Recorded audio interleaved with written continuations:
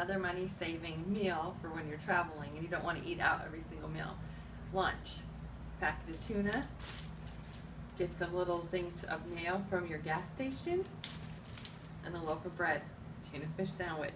Super, super cheap and really good for you too. Better than a McDonald's hockey puck. In my opinion, that's not real food. But Nadia disagrees. It is. It's not real food. It's delicious. No, it's gross. This is so much better. It's good. Yeah. So yeah, another cheap meal idea for when you're traveling. That's all. You can turn it off now. Okay. Hey, bye guys. Bye, guys.